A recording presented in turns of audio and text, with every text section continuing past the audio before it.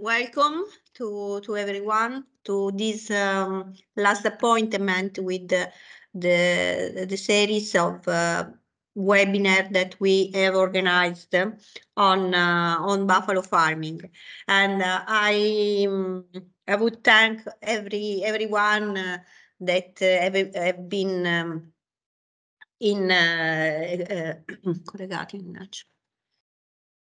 have been connected with us in this event. I want to remember you that all the webinar are the registration of the webinar are on our channel, IBF channel on YouTube, and in the chat you will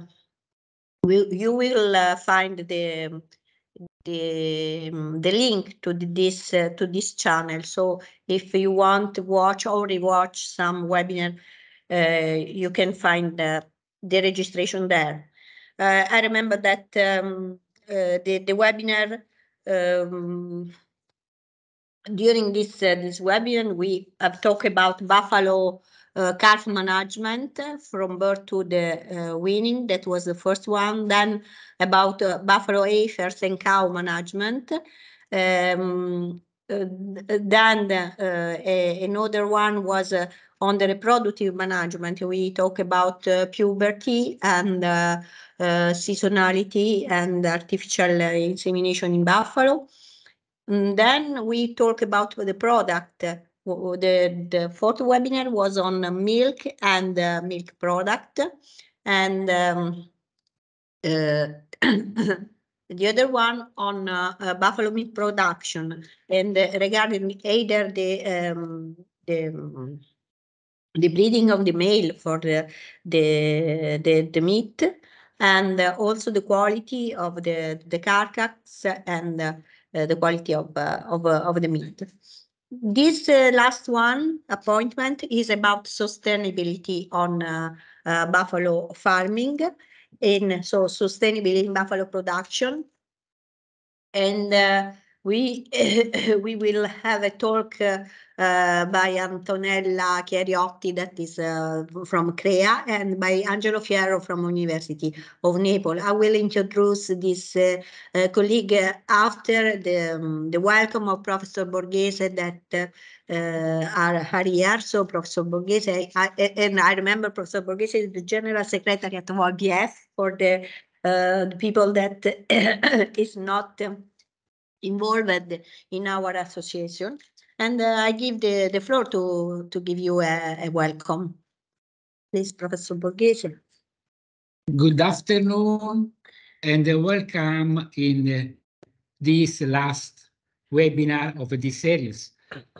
It was very important for the International Buffalo Federation to communicate with you with the webinars, and now other activities of the International Buffalo Federation are the 5th training course on buffalo management and industry that will be held from 9 to 19 of May of this year, and the World Buffalo Congress that will be held in Caracas, Venezuela on November. I invite all of you to participate to this event that are a very focal point of the activity of the Federation. Goodbye. Thank you, Professor Borghese. I just want to reassume the people involved in this webinar, the participation of the people that we had more than 120 people in each webinar, and the view of the registration are more than 900. So this means that it has been interested. Now I'm introducing the first speaker of today, Dr. Antonella Chiariotti, that is my colleague here at CREA. the Center for Animal Production and Aquaculture. Antonella, Dr. Chiariotti is a master in agricultural science. As I told you, is a research scientist here in the Animal Production Center of the CREA. And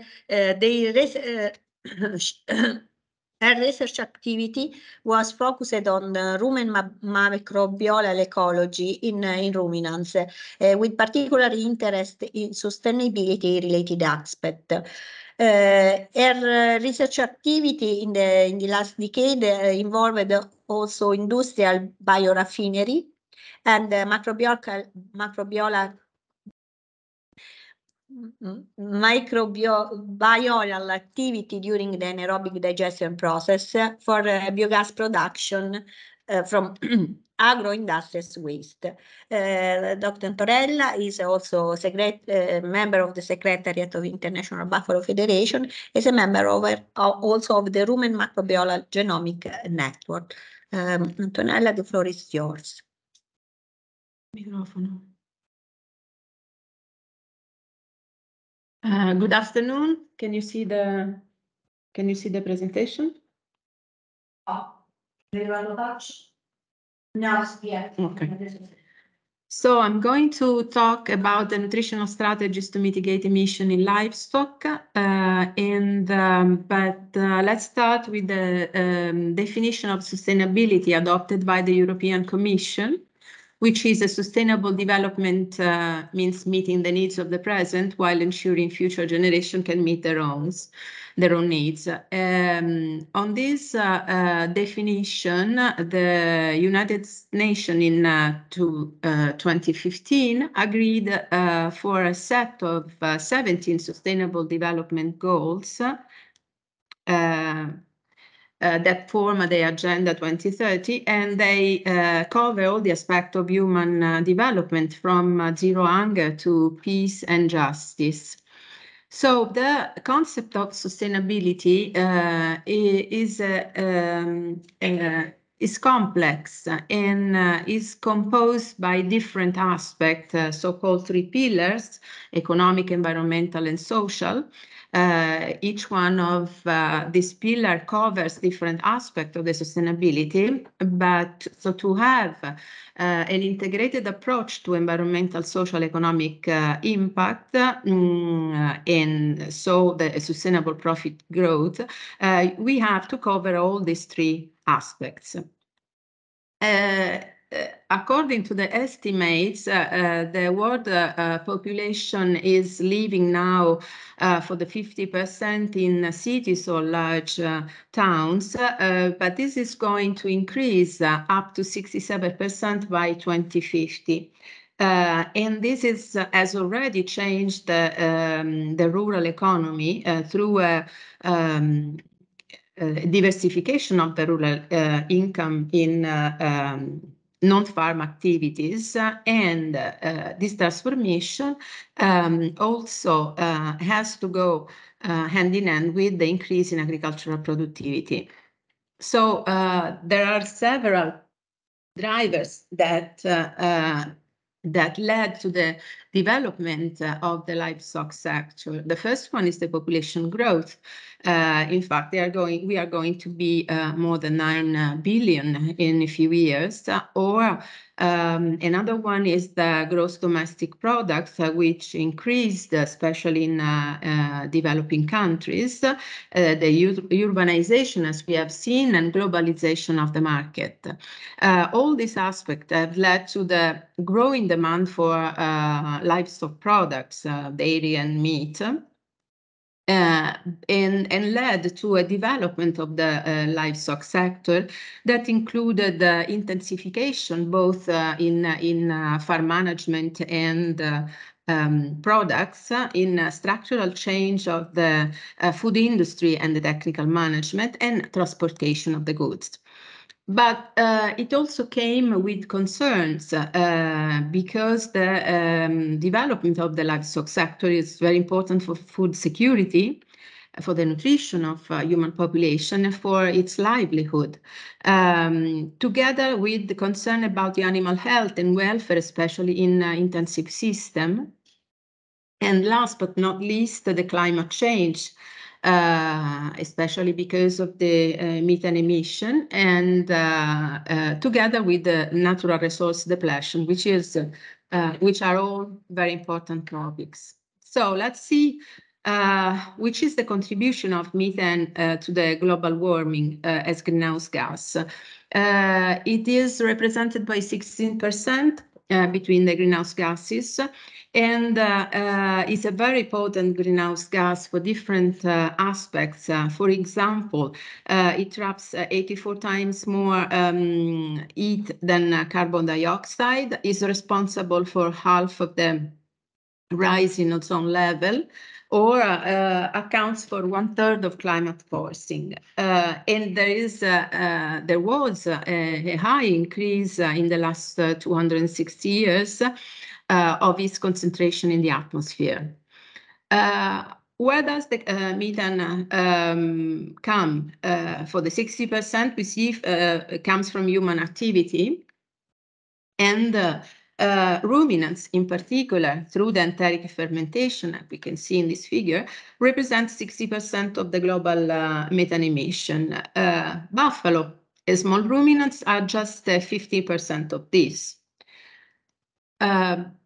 Most of the emission, according to this estimate of the emission intensity, is represented by meat. As you can see, we have beef and small ruminant meat.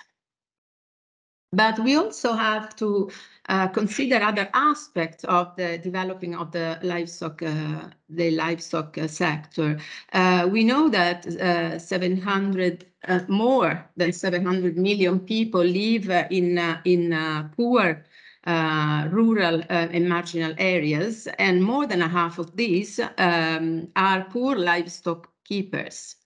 Moreover, the ruminant production sometimes is the only practical means of food production, especially in dry areas or in rangeland and pasture that covers also more than 70% of agricultural land, where no other cultivation are possible.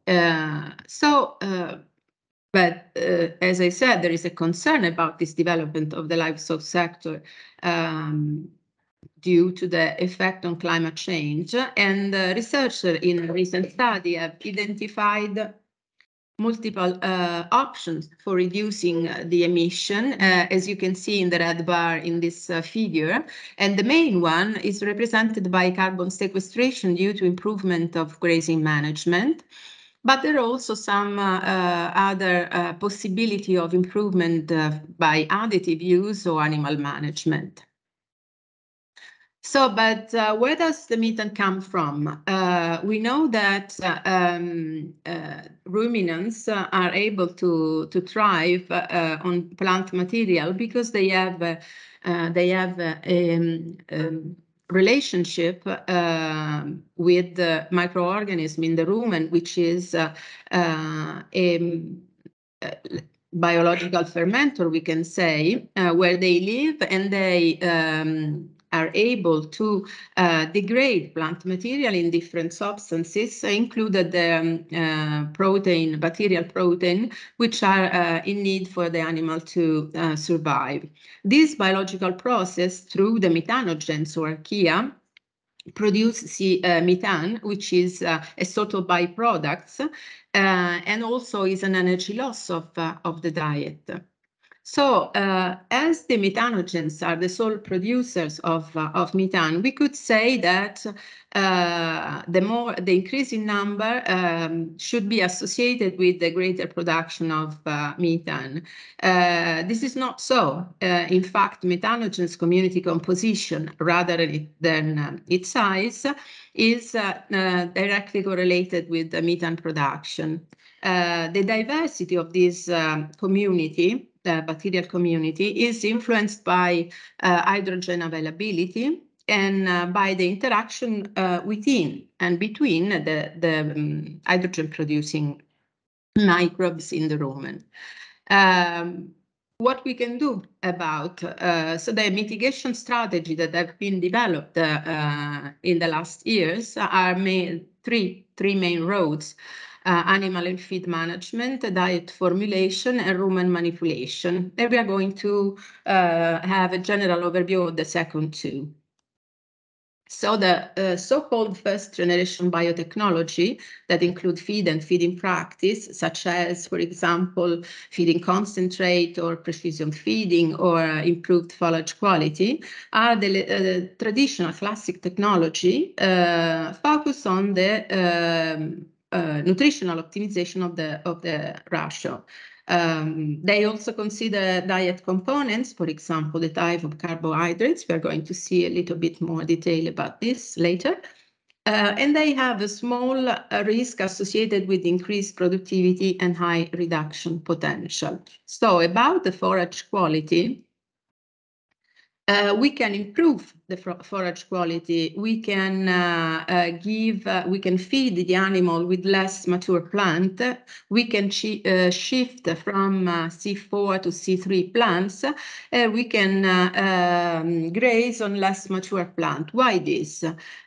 Because this kind of forage, this quality of forage, have higher amount of easily fermentable carbohydrates, have less neutral detergent fiber, and higher digestibility. And this could also lead to an increase in dry matter intake and reduce, of course, the retention time in the rumen. Nevertheless, forage quality has also some negative aspect to be taken into consideration. Improving the animal performances through the nutrition and feeding can increase the methane emission per unit of animal product. And this could lead the farmer, the breeder, to increase the stocking rate, and this cause no change or even increase in global emission.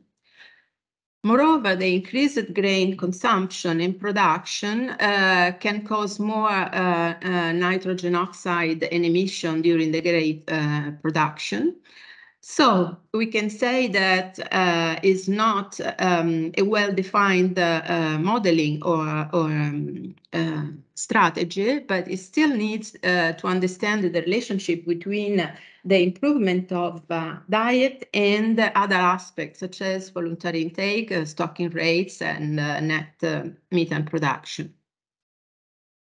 Then we have the two generation technologies, the second generation technology, which include feed supplements and additives.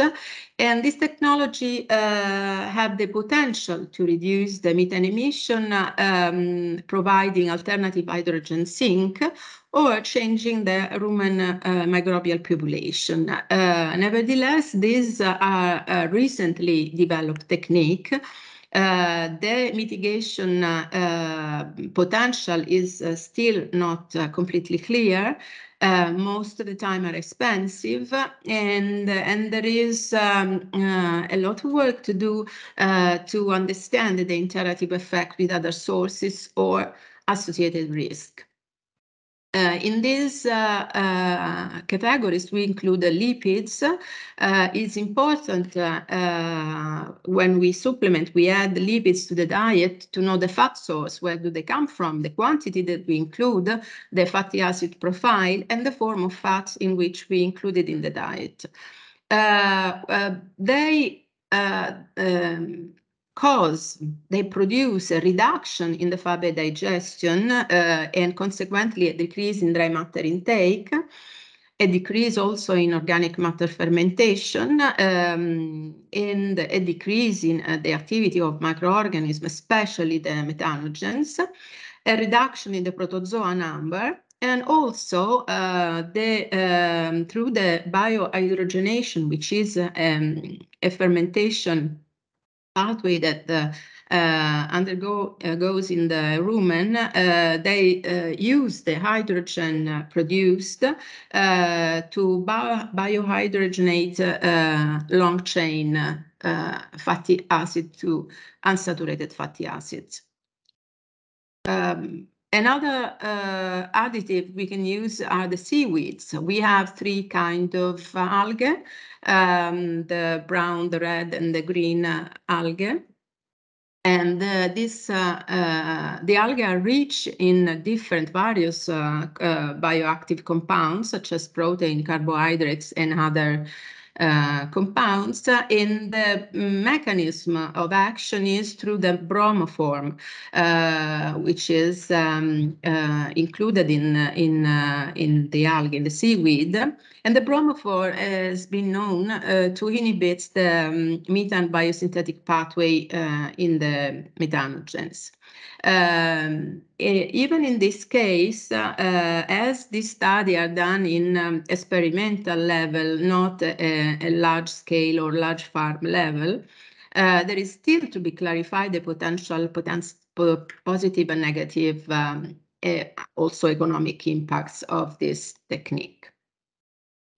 Then we have some other additives that can inhibit directly the methanogens, the methanogenesis, or they can alter the pathway that leads to the reduction of the substrates. We have enzymes, but the research is very limited on this. We have ionophores, but as some could have an harmful effect on human, this family of additives is not allowed in many countries, Europe included. We have essential oils or plant metabolites that have a few positive aspects, such as antimicrobial properties or inhibit rumen archaea. But they also have some defects. The main one is that in vivo, they don't proceed when they're used in vivo and not in laboratory. They are not so effective, probably due to the mechanism of adaptation of the rumen itself. We have also organic acid, but the research on this is limited yet. So the last one is the rumen manipulation, and can be done through three ways: vaccination, defaunation, and direct-fed microbials. The vaccination is still in experimental phase, is not so effective. I will explain later why. The defaunation has been employed in different species. So the elimination of rumen protozoa, which are symbiotically linked to the methanogens and also produce hydrogen that could be used to produce methane. But this is not an effective way, has been shown to be not an effective way, because the situation, the rumen restores the protozoa after a while due to the same mechanism of adaptation that I was talking before. The last one is direct-fed microbials, and this could be done, this biological control could be done using competitive or predatory microbes, such as methane oxidizing bacteria, for example, that can grow on methane as a sole carbon and energy source. So what are the difficulties that we can encounter in rumen manipulation? The research in this topic is an early stage, so we need more investigation. There are yet, as the rumen is not a well-known environment, insufficient information on effect on methanogen species. And the methanogen diversity is influenced by the diet. So, for example, to develop a vaccine, we could have different substances in different conditions in different regions. So it's not valuable everywhere. So what are the problems of the mitigation techniques that we are encountering? The first one is that we should find an accurate quantitative estimation of the mitigation potential in vivo condition and in different production systems. because usually the ruminant production is a low input system, as we have seen in poor rural areas, and operating at low cost, and also is a very complex sector. So the differences are at many levels because of their geographical condition, the atmosphere, the political situation, and so on. There is also limited awareness of the opportunity and benefit of using the mitigation technique. There is a gap in the knowledge, and also in both in the breeders and the institutional institutes. And also, as I said, the complexity of the rumen, which is not yet completely known. The last one is the cost of mitigation action, which sometimes are very expensive. Also, if you consider that we have to develop long-term studies. So what we can conclude, what's the needs for the research to focus on? Well, we should study more the pasture-based livestock rearing system to develop mitigation strategy can be adapted to pastures. We should evaluate the combined effect of various mitigation strategies that usually are studied singularly. We need to investigate the effect of mitigation strategy on non-lactating, on growing animals. Usually they are done on productive animals. Identifying which are the obstacles for the spread of this technique to a large scale, especially in different income countries. And we consider that the multidisciplinary approach that takes into account the environment, the livestock management, diet, and the microbiome, of course, seems to be the best approach to find a long-term solution for the reduction of enteric methane in ruminants. Thank you.